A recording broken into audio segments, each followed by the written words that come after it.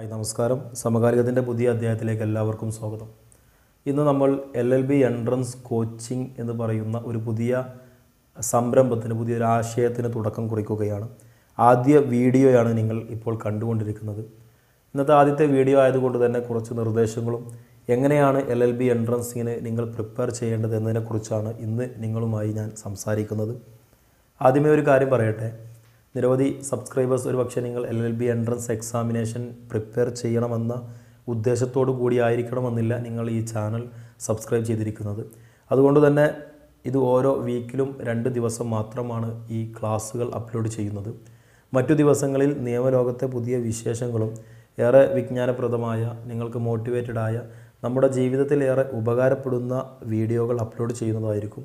അതുകൊണ്ട് തന്നെ അത്തരം വീഡിയോകൾക്ക് നിങ്ങൾ നൽകുന്ന പിന്തുണ പോലെ ഈ വീഡിയോകൾ നിങ്ങൾ ഈ എക്സാമിന് പ്രിപ്പയർ ചെയ്യുന്നില്ല എങ്കിൽ ഇത്തരം പ്രിപ്പയർ ചെയ്യുന്ന കുട്ടികളിലേക്ക് എത്തിക്കാൻ വേണ്ടിയിട്ട് നിങ്ങൾ ശ്രദ്ധിക്കുക.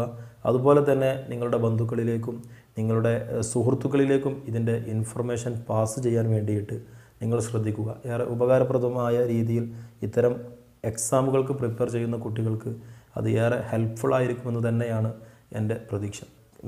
ഇംഗ്ലീഷിലായിരിക്കും നമ്മൾ എക്സാമുകൾ ഫേസ് ചെയ്യേണ്ടത്. അതുകൊണ്ട് തന്നെ നമ്മുടെ ക്ലാസ്സുകൾ മലയാളത്തിലാണ് കൃത്യമായി നിങ്ങൾക്ക് വിശദീകരിച്ച് തരുന്നതെങ്കിലും ഒരു ഇംഗ്ലീഷ് റൈറ്റിങ്ങും അതുപോലെ തന്നെ ഇംഗ്ലീഷ് കമൻറ്റിങ്ങും നൽകുന്നതിന് വേണ്ടിയിട്ട് ചില സമയത്ത് ഞാൻ ശ്രദ്ധിക്കും. അതുകൊണ്ട് തന്നെ ക്ലാസ്സുകൾ കൃത്യമായി ഫോളോ ചെയ്യാൻ വേണ്ടിയിട്ട് നിങ്ങളുടെ ഭാഗത്ത് നിന്ന് പരമാവധി നിങ്ങൾ ശ്രമിക്കണം. ബുധൻ, ഞായർ ദിവസങ്ങളിലാണ് നമ്മുടെ ക്ലാസ്സുകൾ ഉണ്ടായിരിക്കുന്നത്. അതുകൊണ്ട് തന്നെ വൈകുന്നേരം 4 മണിയോട് കൂടിയിട്ടാണ് ഓരോ വീഡിയോകളും അപ്ലോഡ് ചെയ്യാൻ വേണ്ടിയിട്ട് ശ്രദ്ധിക്കുക. അപ്പോൾ കൃത്യമായി ക്ലാസ്സുകൾ മിസ് ചെയ്യാതെ തന്നെ കൃത്യമായി ഫോളോ ചെയ്യുക. പഴയ കാലത്തെ പോലെയല്ല. കാരണം കൂടുതൽ കുട്ടികൾ ഇപ്പോൾ LLB ഒരു പാഷനായി കാണുകയും അത്തരം കോഴ്സുകൾ തിരഞ്ഞെടുക്കാൻ വേണ്ടി മുന്നോട്ട് വരികയും ചെയ്യുന്നുണ്ട്. അതുകൊണ്ട് തന്നെ അവരുടെ മുന്നിൽ ഒരു വലിയ കോമ്പറ്റീഷൻ ഇപ്പോൾ നിലനിൽക്കുന്നുണ്ട്. കൃത്യമായി സിലബസുകൾ മനസ്സിലാക്കി, കാര്യങ്ങൾ മനസ്സിലാക്കി പഠിച്ചു പോയാൽ അടുത്ത ഒരു അധ്യയന വർഷത്തിൽ കേരളത്തിലെ പ്രഗത്ഭമായ 4 ഗവൺമെൻറ് ലോ കോളേജുകളിൽ നിങ്ങൾക്ക് ഇഷ്ടപ്പെട്ട ഒരു ഗവൺമെൻറ് ലോ കോളേജുകളിൽ നിങ്ങൾ മുൻബെഞ്ചിൽ ഇരിക്കാൻ സാധിക്കും എന്നു തന്നെയാണ് എൻ്റെ വിശ്വാസം. അതുകൊണ്ട് നമുക്ക് ലെറ്റ്സ് സ്റ്റാർട്ട്. അപ്പോൾ എല്ലാവർക്കും ഞാൻ ആദ്യമായി ഈ നിയമലോകത്തെ ഒരു വലിയ കവാടമായ LLB എൻട്രൻസ് കോച്ചിങ്ങിൻ്റെ ഈ ക്ലാസ്സിലേക്ക് നിങ്ങൾക്ക് ആദ്യമായി ഞാൻ ഹൃദ്യമായി സ്വാഗതം ചെയ്യുകയാണ്. ഇനി പ്രിപ്പറേഷൻസ് ഓഫ് ടിപ്സ്, എങ്ങനെയാണ് LLB എൻട്രൻസിനെ നമുക്ക് കൈകാര്യം ചെയ്യാൻ പറ്റുക, എങ്ങനെയാണ് അതിനെ ഫേസ് ചെയ്യേണ്ടത് എന്നതിനെക്കുറിച്ചാണ് ഇന്ന് ഞാൻ നിങ്ങളുമായി സംവദിക്കുന്നത്. അടുത്ത ദിവസങ്ങളിൽ ഒരു പുതിയ അധ്യായത്തിലേക്ക് നമുക്ക് പോവാം. ഇന്ന് നമ്മൾ സംസാരിക്കുന്നത് ഇതിൻ്റെ പ്രിപ്പറേഷനുമായി ബന്ധപ്പെട്ട കുറച്ച് കാര്യങ്ങളാണ്. നമ്മൾ ആദ്യമായിട്ട് എനിക്ക് നിങ്ങളോട് പറയാനുള്ളത്, ഇതിന് യാതൊരുവിധ ഷോർട്ട് കട്ടുകളുമില്ല. നമ്മൾ ആത്മാർത്ഥമായി പഠിക്കുക എന്നുള്ളതാണ്. എന്നാൽ പഠിക്കാനുള്ള ചില മാർഗ്ഗങ്ങളാണ് നമ്മൾ അവലംബിക്കേണ്ടത്. ആദ്യമായി നമ്മൾ മനസ്സിലാക്കേണ്ടത് എക്സാം പാറ്റേൺ എന്താണ് എന്നുള്ളതിനെക്കുറിച്ച് നമുക്ക് വലിയൊരു ഐഡിയ വേണം. കാരണം നമ്മൾ എഴുതാൻ പോകുന്ന എക്സാം എന്താണ് എന്ന് മനസ്സിലാക്കിയിട്ട് വേണം നമ്മൾ പഠിക്കാൻ. അതുപോലെ തന്നെ ക്വസ്റ്റ്യൻ പേപ്പറിൻ്റെ സ്ട്രക്ചർ എന്താണ്. നമുക്ക് ആദ്യമായിട്ട് നമ്മളൊരു ക്വസ്റ്റ്യൻ പേപ്പർ കാണുന്ന ഒരു പ്രതീതി ഒരിക്കലും എക്സാം ഹാളിൽ ഉണ്ടാവാൻ പാടില്ല. അതുകൊണ്ട് തന്നെ നമ്മൾ പ്രതീക്ഷിച്ച് പോകുന്ന ഒരു ക്വസ്റ്റ്യൻ പേപ്പർ കിട്ടി എന്ന രീതിയിലേക്ക് നമ്മൾ മാറണമെങ്കിൽ അതിൻ്റെ സ്ട്രക്ചറിനെ കുറിച്ച് നമുക്കൊരു ധാരണ ഉണ്ടാവണം. അതോടൊപ്പം തന്നെയാണ് സിലബസ്. ഒരുപാട് പഠിക്കുക എന്നുള്ളതല്ല, നമ്മുടെ എക്സാമിന് ആവശ്യമായ സിലബസുകൾ പഠിക്കുക എന്നുള്ളതാണ് നമ്മൾ ശ്രദ്ധിക്കേണ്ടത്. അതുകൊണ്ട് തന്നെ കൃത്യമായി സിലബസുകൾ പഠിക്കുക. അതുപോലെ തന്നെ യൂട്യൂബ് ചാനലിലൂടെ നിങ്ങൾക്ക് ലഭിക്കുന്ന ക്ലാസ് ആയതുകൊണ്ട് തന്നെ ഒരു ക്ലാസ്സിലിരിക്കുന്ന അറ്റ്മോസ്ഫിയർ, ഞാൻ നിങ്ങളെ കാണുന്നില്ല, നിങ്ങൾ എൻ്റെ മുന്നിലുണ്ട് എന്ന ഒരു ധാരണയിലാണ് ഞാൻ നിങ്ങളുമായി സംസാരിക്കുന്നത്.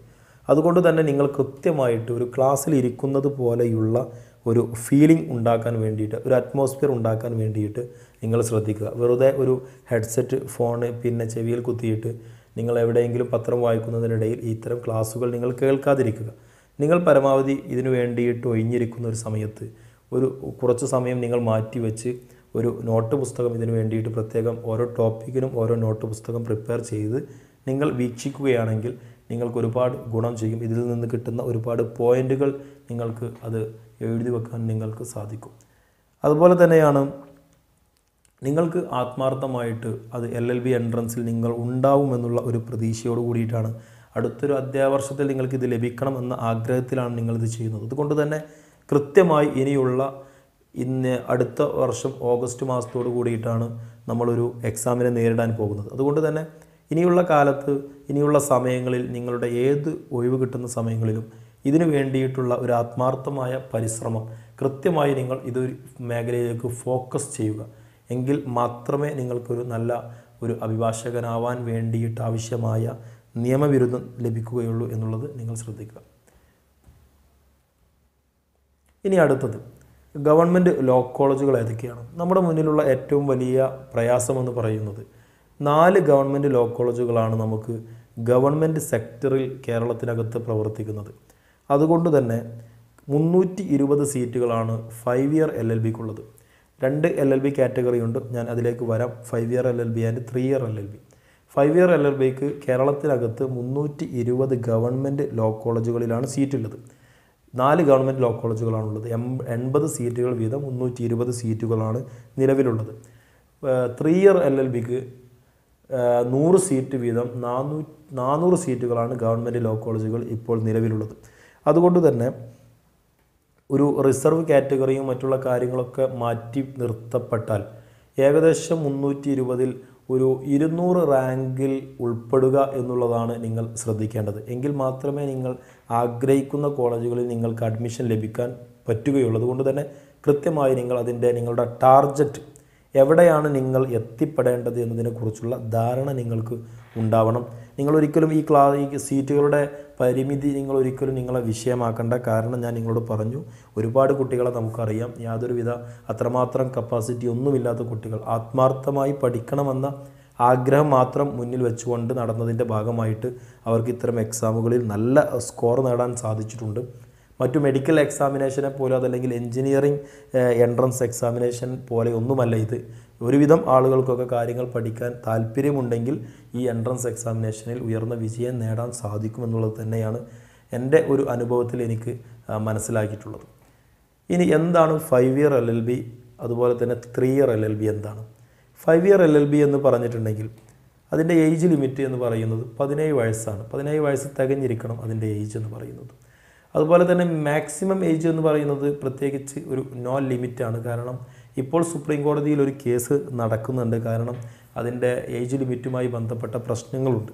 എന്നാൽ ഇതുവരെ അതിന് തീരുമാനമായിട്ടില്ല. അതുകൊണ്ട് തന്നെ ഇപ്പോൾ ഏജ് ലിമിറ്റായിട്ടൊന്നും പറയുന്നില്ല. പിന്നെ സെക്കൻഡറി എക്സാമിനേഷനിൽ 45% മാർക്കോട് കൂടി വിജയിച്ചിരിക്കണം.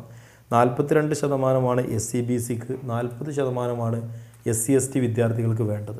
ഇത്രയും കാര്യങ്ങളുണ്ടെങ്കിൽ നിങ്ങൾക്ക് ഒരു BA LLB 5 ഇയറിന് ഗവൺമെൻറ് ലോ കോളേജുകളിൽ നിങ്ങൾക്ക് അഡ്മിഷൻ നേടാൻ സാധിക്കും.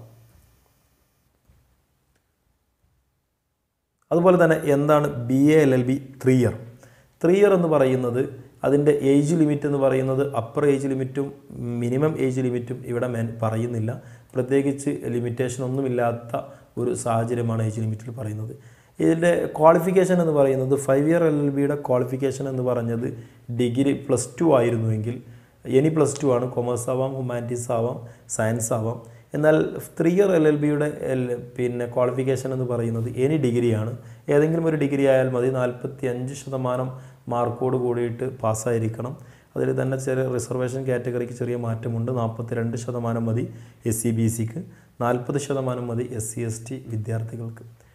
അപ്പോൾ അത്രയും കാര്യങ്ങളുണ്ടെങ്കിൽ നിങ്ങൾക്ക് ഒരു 3 ഇയർ LLBക്ക് ആവശ്യമായ അപേക്ഷകൾ നൽകാവുന്നതാണ്. ഇനി എക്സാമിനേഷൻ പാറ്റേൺ ഞാൻ നേരത്തെ പറഞ്ഞു, നിങ്ങൾ ഫോക്കസ് ചെയ്യേണ്ട ആദ്യ കാര്യമാണ് എന്താണ് എക്സാമിനേഷൻ്റെ പാറ്റേൺ എന്നുള്ളത്. അതിൽ നമ്പർ ഓഫ് ക്വസ്റ്റ്യൻസ് പ്രത്യേകം ശ്രദ്ധിക്കുക. 200 ക്വസ്റ്റ്യൻസിനെയാണ് നിങ്ങൾ അവിടെ ഫേസ് ചെയ്യാൻ വേണ്ടി പോകുന്നത്. ആ 200 ക്വസ്റ്റ്യൻസിൽ നിങ്ങൾ 600 മാർക്കാണ് നിങ്ങൾക്ക് ലഭിക്കുന്നത്. 200 ക്വസ്റ്റ്യൻസിൽ 600 മാർക്ക് വീതമാണ് നിങ്ങൾ, അഥവാ ഒരു ക്വസ്റ്റ്യൻസിന് 3 മാർക്കാണ് ലഭിക്കുന്നത്. എക്സാമിനേഷൻ ഡ്യൂറേഷൻ എന്ന് പറയുന്നത് 2 മണിക്കൂർ സമയത്തിനകം നമുക്ക് ഈ എക്സാം എഴുതി തീർക്കേണ്ടതുണ്ട്. അപ്പോൾ 600 മാർക്ക് 200 ക്വസ്റ്റ്യൻസ് ആകുമ്പോൾ സ്വാഭാവികമായിട്ടും 3 മാർക്കാണ് ഒരു ക്വസ്റ്റ്യൻസിന് ലഭിക്കുന്നത്. എന്നാൽ നിങ്ങൾ ശ്രദ്ധിക്കേണ്ട ഒരു കാര്യം എന്ന് വെച്ചാൽ മറ്റുള്ള എക്സാമുകളിൽ കാണുന്നത് പോലെ തന്നെ ഒരു ഇൻകറക്റ്റ് ആൻസർ കൊടുത്തു കഴിഞ്ഞാൽ, നിങ്ങൾ തെറ്റായ ഒരു ആൻസർ കൊടുത്തു കഴിഞ്ഞാൽ 1 മാർക്ക് അതിൽ നിന്ന് കുറക്കും. അതുകൊണ്ട് തന്നെ നെഗറ്റീവ് മാർക്ക് ഈ എക്സാമിനേഷൻ ഉണ്ട്. കുറച്ച് കാലം മുമ്പ് വരെ നെഗറ്റീവ് മാർക്ക് ഇല്ലായിരുന്നു. എന്നാൽ കൃത്യമായി പഠിക്കാതെ പോയി കഴിഞ്ഞാൽ സ്വാഭാവികമായിട്ടും അത് വലിയ അബദ്ധത്തിൽ പെടുമെന്നാണ് ഇതുകൊണ്ടുള്ള പ്രശ്നം. ഇനി അതിൻ്റെ നമ്പർ ഓഫ് ക്വസ്റ്റ്യൻ നമ്മൾ പറഞ്ഞു 200 ക്വസ്റ്റ്യൻസുകളാണ് പറഞ്ഞത്. നമ്മൾ നേരത്തെ ഇതിൻ്റെ ടിപ്സിൽ പറഞ്ഞതുപോലെ പ്രത്യേകമായി ശ്രദ്ധിക്കേണ്ട ഒരു വിഭാഗമാണ് ഇതിൻ്റെ നമ്മുടെ സിലബസ് എന്താണ് എന്നുള്ളത്. അതിൻ്റെ സിലബസ് എന്ന് പറയുന്നത് കൃത്യമായി നമ്മൾ മനസ്സിലാക്കി കഴിഞ്ഞാൽ അതിൻ്റെ ആപ്റ്റിറ്റ്യൂഡ് ഫോർ ലീഗൽ സ്റ്റഡീസ് എന്ന് പറയുന്ന ടോപ്പിക്കിൽ നിന്നും 70 മാർക്കുകളാണ് അതിൽ നിന്ന് നമുക്ക് എക്സാമിനേഷനിൽ ക്വസ്റ്റ്യൻ വരുന്നത്. ഏറ്റവും വലിയ മേജർ പോർഷനാണ് ഇതിൻ്റെ ഈ എക്സാമിനേഷൻ്റെ ലീഗൽ സ്റ്റഡീസ്. അഥവാ ഇതുവരെ ഒരു പക്ഷേ ഈ വീഡിയോ കാണുന്നത് വരെ നിങ്ങൾക്ക് ചില IPC CRPC എന്നൊക്കെ പറയുന്നത് കേൾക്കുക എന്നതിനപ്പുറത്തേക്ക് ഒരു പക്ഷേ ലീഗൽ ആപ്റ്റിറ്റ്യൂഡ് അതല്ലെങ്കിൽ ലീഗൽ അവയർനെസ് ഒരു പക്ഷേ നിങ്ങൾക്കുണ്ടായിരിക്കണമെന്നില്ല. അതുകൊണ്ട് തന്നെ ഈ എക്സാമിനേഷൻ കൂടുതൽ ഫോക്കസ് ചെയ്യേണ്ടത് 70 ക്വസ്റ്റ്യൻസുകൾ നിങ്ങൾക്ക് അഥവാ 210 മാർക്കോളം വരുന്ന അതിലേക്ക് വലിയ രീതിയിലുള്ള ഒരു മാർക്ക് ഫോക്കസ് ചെയ്യേണ്ട ഒരു മേഖലയാണ് ഈ ലീഗൽ ആപ്റ്റിറ്റ്യൂഡ് എന്ന് പറയുന്ന ലീഗൽ അവയർനെസ്സിൻ്റെ ഭാഗമെന്ന് പറയുന്നത്. മാത്തമാറ്റിക്കൽ പോർഷനിൽ നിന്ന് 25 മാർക്കുകൾക്കാണ് 25 ക്വസ്റ്റ്യനുകളാണ് നമ്മൾ ഫേസ് ചെയ്യേണ്ടത്. ജനറൽ ഇംഗ്ലീഷിൽ നിന്ന് 60 ക്വസ്റ്റ്യൻസുകൾ വരും. അതുപോലെ തന്നെ ജനറൽ നോളജിൽ നിന്ന് ഏകദേശം 25 ക്വസ്റ്റ്യൻസുകൾ നമുക്ക് ഫേസ് ചെയ്യേണ്ടി വരും. ഇത്രയും കാര്യങ്ങളാണ് നമുക്കിതിൻ്റെ സിലബസ് എന്ന് പറയുന്നത്. അതുപോലെ തന്നെ ഈ സിലബസ് കഴിഞ്ഞാൽ നമ്മൾ ശ്രദ്ധിക്കേണ്ട ഒരു മേഖലയാണ് ജനറൽ നോളജിൻ്റെ ഒരു എലാബറേറ്റ് ഫോം എന്ന് പറയുന്നത്. ഈ ജനറൽ നോളജ് എനിക്ക് പറയുമ്പോൾ എനിക്ക് നിങ്ങളോട് പറയാനുള്ളത് നമ്മൾ ജനറൽ നോളജ് എന്ന് പറയുന്നത് ഒരു പക്ഷേ ഒരു ദിവസം കൊണ്ട് നമുക്ക് ഒരിക്കലും നേടാൻ പറ്റാത്തൊരു കാര്യമാണ്. നമ്മൾ ഒരുപാട് കാലം പത്രം വായിച്ച് അതുപോലെ തന്നെ പുസ്തകങ്ങളും ചില ശബ്ദങ്ങളും കേട്ടിട്ടാണ് നമ്മൾ ഈ ജനറൽ നോളജ് ഉണ്ടാവുന്നത്. അതുകൊണ്ട് തന്നെ ദിവസവും പത്രം വായിക്കാൻ വേണ്ടിയിട്ട് പ്രത്യേകം ശ്രദ്ധിക്കുക. അതോടൊപ്പം തന്നെ ജനറൽ നോളജിൻ്റെ ഒരു പ്രത്യേകമായ പോർഷനോ യൂട്യൂബ് ക്ലാസ്സോ ഞാനിതിൽ ഒരുപക്ഷെ എടുക്കുന്നില്ല. കാരണം നിരവധി സോഴ്സുകൾ നിങ്ങൾക്ക് ഇത് ലഭിക്കാൻ ആവശ്യമായ മേഖലകളുണ്ട്. അതുകൊണ്ട് തന്നെ അത്തരം മേഖലകളിൽ നിന്ന് ഞാൻ ഈ താഴെ പറയുന്ന ഈ ഒരു മേഖലകളിൽ നിന്ന് വരുന്ന ജനറൽ GK നിങ്ങൾ എടുക്കാൻ വേണ്ടിയിട്ട് പ്രത്യേകം ശ്രദ്ധിക്കുക. ഇൻ്റർനാഷണൽ ഇവൻസുകൾ നിങ്ങൾക്ക് അതിനെക്കുറിച്ചുള്ള കാര്യങ്ങൾ പഠിക്കുക. അതുപോലെ തന്നെ UN ബോഡി ഐക്യരാഷ്ട്രസഭയുടെ ബോഡീസും അതുപോലെ തന്നെ അതിൻ്റെ ഫങ്ഷനിങ്ങിനെ കുറിച്ചുള്ള GK നിങ്ങൾ പ്രത്യേകം ഫോക്കസ് ചെയ്യുക. അതുപോലെ തന്നെ എൻവിറോൺമെൻറ്റൽ എഗ്രിമെൻറ്റ്സുകൾ ഒരുപാട് എഗ്രിമെൻറ്റ്സുകളും എൻവിറോൺമെൻറ്റൽ കൺവെൻഷനുകളും അങ്ങനെ ഒരുപാട് സംഭവങ്ങളുണ്ട്. അതുകൊണ്ട് തന്നെ ആ മേഖലകളിൽ നിന്നുള്ള വിവരങ്ങൾ നിങ്ങൾ പ്രത്യേകം ഫോക്കസ് ചെയ്യുക. GKകൾ ഫോക്കസ് ചെയ്യുക. കറണ്ട് അഫയേഴ്സ് നിങ്ങൾ പത്രം വായിക്കുക. മാധ്യമങ്ങൾ അതുപോലെ തന്നെ കൃത്യമായ രീതിയിലുള്ള ചാനലുകളിൽ നിന്നുള്ള വാർത്തകൾ കേൾക്കുന്നത് കൊണ്ട് സ്വാഭാവികമായിട്ടും കറണ്ട് അഫയേഴ്സിനെ കുറിച്ച് നിങ്ങൾക്കൊരു ധാരണ ഉണ്ടാവും. അതുകൊണ്ട് തന്നെ കറണ്ട് അഫയേഴ്സിന് വേണ്ടിയിട്ട് ഞാൻ നേരത്തെ പറഞ്ഞതുപോലെ പ്രത്യേകമായൊരു പുസ്തകം നിങ്ങളിതിനു വേണ്ടി മാറ്റി വെക്കുക. ഓരോ ദിവസവും ഉണ്ടാകുന്ന കറണ്ട് അഫയേഴ്സുകളെ കുറിച്ച് നിങ്ങൾ ആ പുസ്തകത്തിൽ എഴുതി വെക്കുക. പിന്നീടുള്ളതാണ് എമിനൻ്റ് പേഴ്സണാലിറ്റീസിനെ കുറിച്ചുള്ള വിവരങ്ങൾ. ഏറ്റവും രാജ്യത്ത് ഏറ്റവും അറിയപ്പെടുന്ന ഒരുപാട് പേഴ്സണാലിറ്റീസുകളുണ്ട്. അവരുടെ സർവീസുകൾ, അവരുടെ മേഖലകൾ, അതുപോലെ തന്നെ ഏതെങ്കിലും ഓർഗനൈസേഷനുമായി അവർക്ക് പങ്കുണ്ടെങ്കിൽ അത്തരം കാര്യങ്ങൾ, അവരേതെങ്കിലും സമരങ്ങൾക്കോ അതല്ലെങ്കിൽ അത്തരം കാര്യങ്ങൾക്ക് ലീഡ് ചെയ്തിട്ടുണ്ടെങ്കിൽ അത്തരം കാര്യങ്ങൾ, അവരേതെങ്കിലും പ്രത്യേകമായ പൊസിഷനുകൾ അവർ ഫങ്ഷനിങ് ചെയ്തിട്ടുണ്ടെങ്കിൽ അതിനെക്കുറിച്ചുള്ള കാര്യങ്ങളെക്കുറിച്ചൊക്കെ നിങ്ങൾ കൃത്യമായി പഠിക്കുക.